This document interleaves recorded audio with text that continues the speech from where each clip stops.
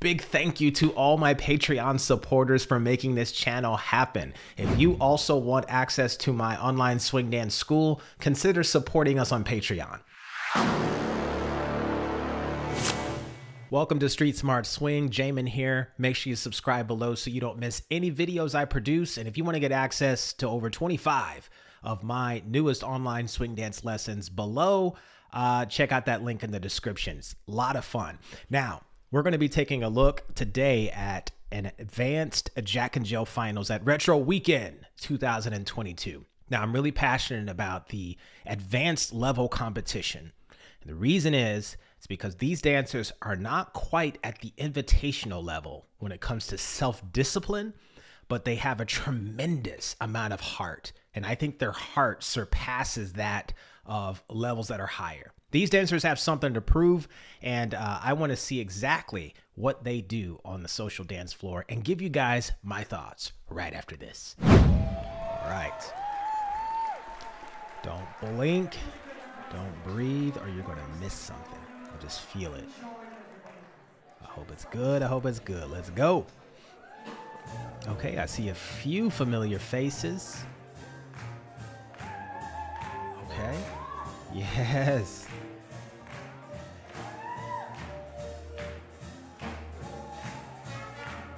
Yeah. This is gonna be good. Oh, I can already tell. People are holding back, but yet they're not really holding back. They're still kind of getting in front of that camera and showing us like, hey, you better be ready to watch me. This is gonna be a good one. Let's see, here we go.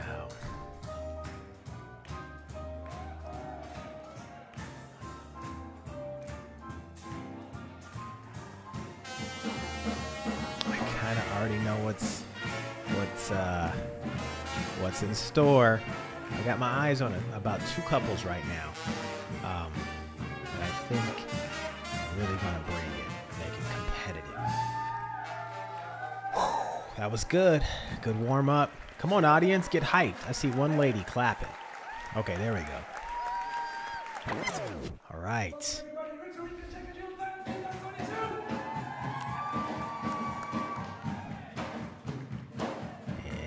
We go.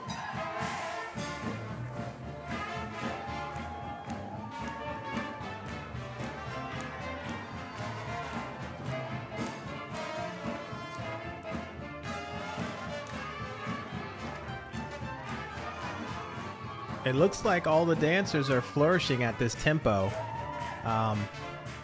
This is pretty good. But I'm looking for something different. That's what I'm looking for. The fast tempo like this, you can kind of hide. And it's really hard to show nuance.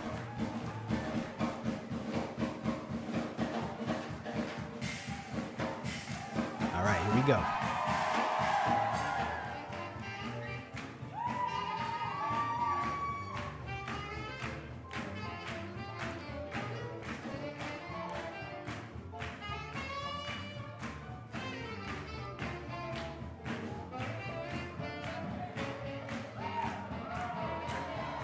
Okay, yes, sir.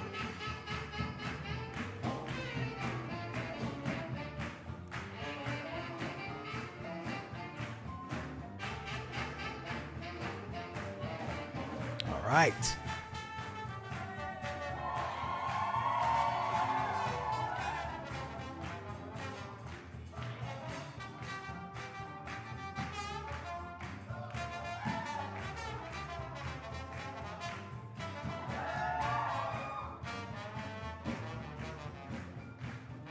I like the structuring of this couple's organization. They have great timing. Yes, explosive swing outs. Yes! Love that. See, I just love when sometimes couples are just really good at their timing. Now, I don't like this. This is just two guys dancing together and everybody automatically starts screaming. I don't like that. I don't like that at all.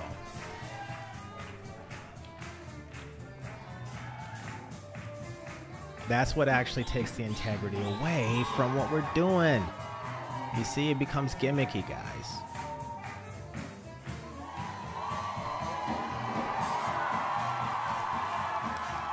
All right, third couple.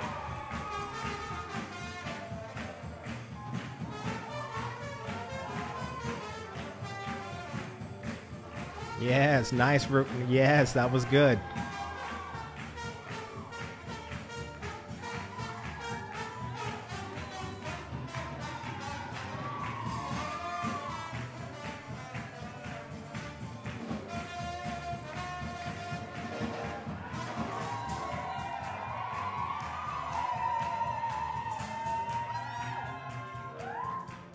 All right, let's see. Yes, I like the connection of this couple, how tight their elasticity is. Let's see what they do with it. Let's see what they do with it.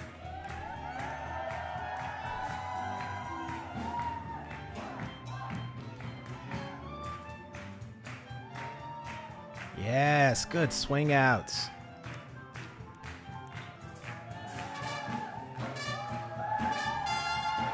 Okay. That hair flip, I saw that. Looks good.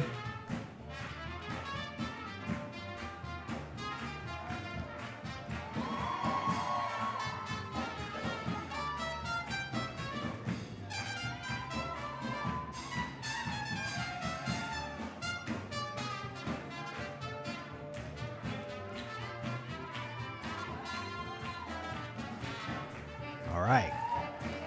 Round two. Yes, good swing outs.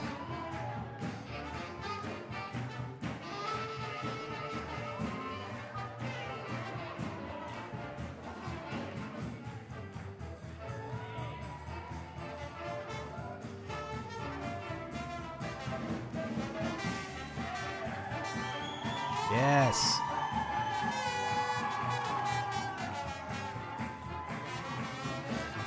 Okay.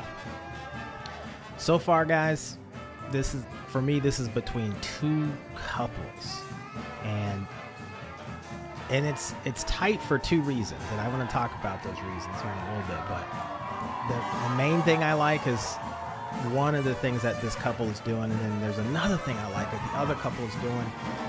So we'll have to get into those nuanced reasons of why I would have to make a decision a certain way. Yes.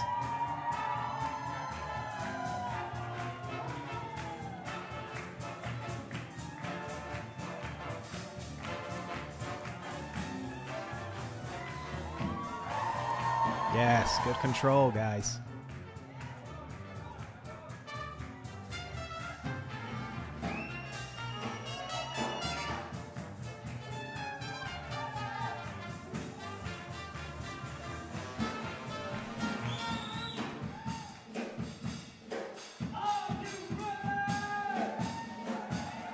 Here we go, swing out.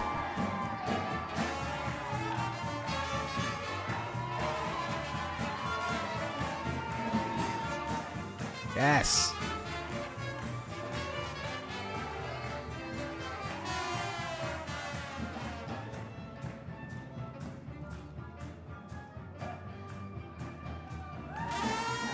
Pernell. Yes. I hear you back there.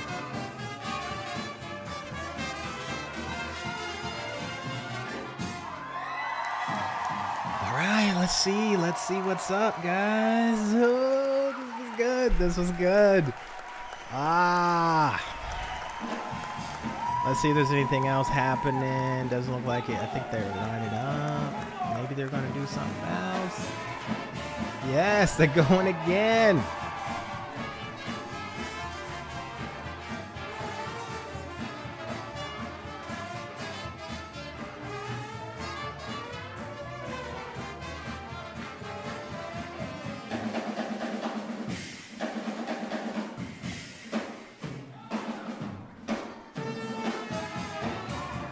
Yes.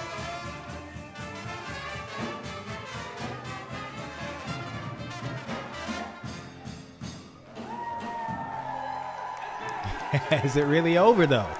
Is it really over? I don't think so. Maybe.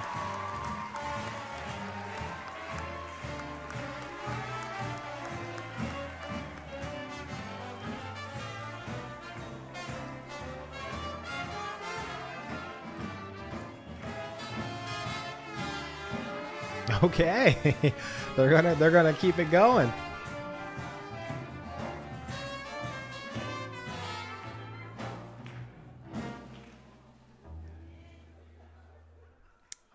Guys, yeah, this is good. Let's talk about it. This was fun, guys. This was fun, man. I gotta tell you, upon watching this, I really like one couple, guys. There was one couple that shined above everybody else, and there were so many things that I liked about every couple, but there were critical things that I had about every couple. But this couple, they didn't have as many critical things to point out. I liked their fast tempo. I liked their slow tempo. I liked their timing. I liked their self-discipline and control. So good. So I know the leader. His name is Alexi, but I'm not certain of this follower. So check it out. When they first come out here, you can see that the tempo is fast, but they're not rushing. They're literally just like, okay, we're going to play a little bit. We're going to get our silly part out. We're going to do a little basic stuff here. We're going to show a little nuance, little tuck turn. Both of them are celebrating. And then you can see this little rotation, and then the music picks up and they start to imitate what the music is doing. And then boom, explosions, incredible explosions of energy. I just love that.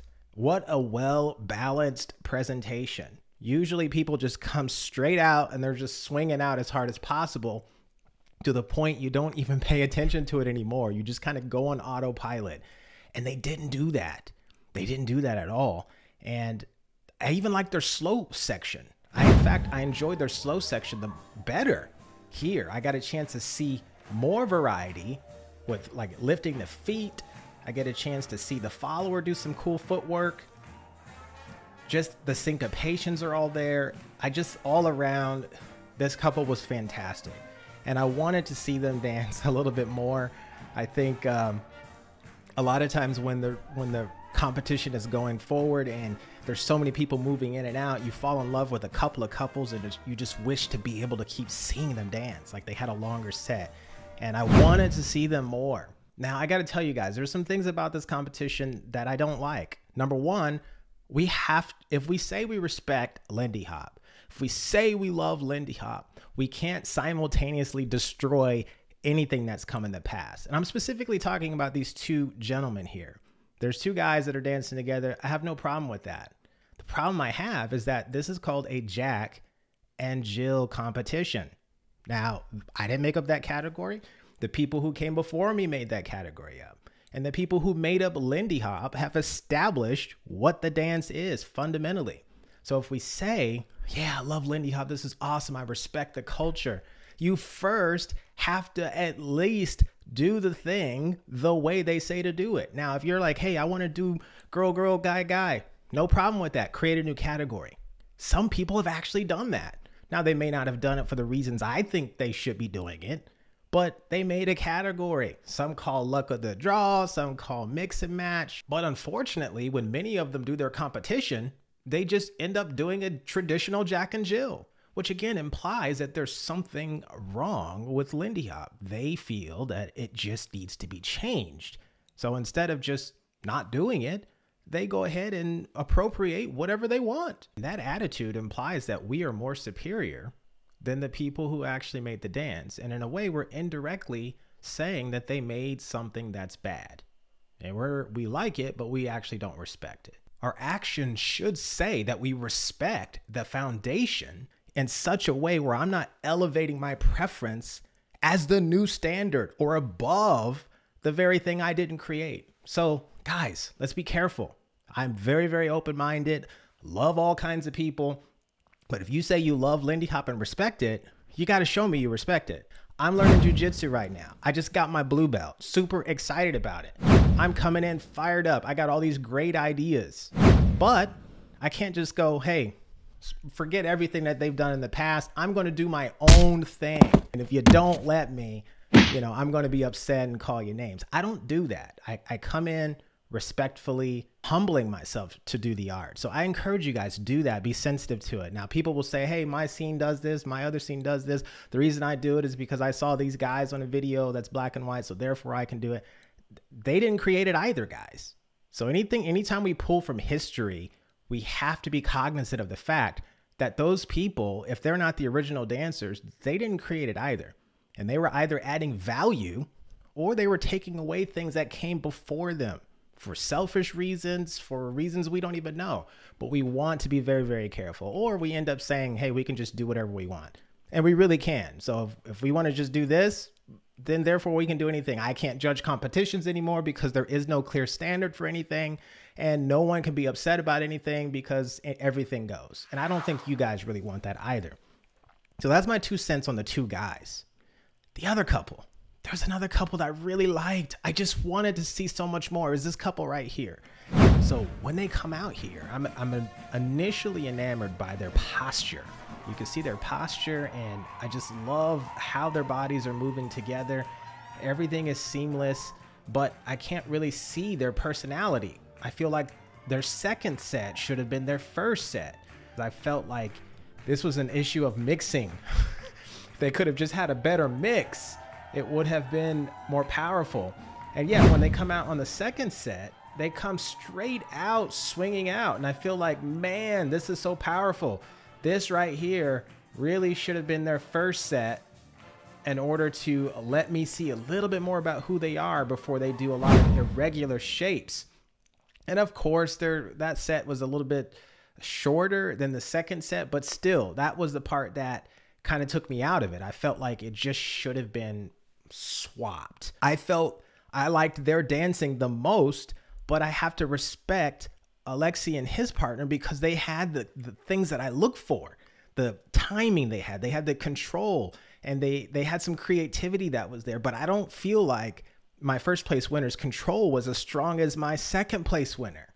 And that's pretty crazy how that works out. It's unfortunate, but I really wanted them to be my first, but it was still kind of a letdown. So now my favorite move out of the entire competition, there was a couple, he was wearing a blue suit and she had the like kind of a rust colored brown shirt. When they come out, I really love his Charleston sequence. I'm not sure if he originally made that up. I love that. You could just see them coming out and doing their movements here. And when they come through, boom, shoots through. Yeah, it's just altogether really, really cool. That was the move that I liked. I'm always looking for the move. And I would say that's it. That was the move that really stood out to me. Now, guys, again, great competition. All of you guys really brought it. I appreciate when people really try. Not just be in an advanced category and perform in front of the same people and expect people to clap because they know who you are.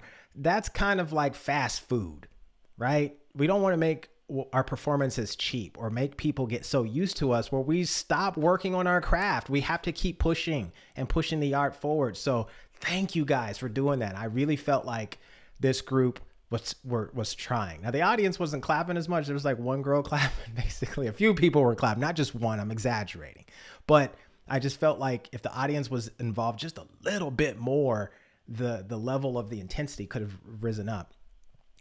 Anyway, what did you guys think about my top 2 people? What did you like best about them? They were my favorites for the reasons that I detailed, but I want to know what you guys think. Let me know in the comment section below. Make sure that you're respectful. These are real people, guys. This is their dance. This is their art, their personality. So be positive. You can be constructive, but still be positive. Look forward to seeing your comments in the comment section. Take care.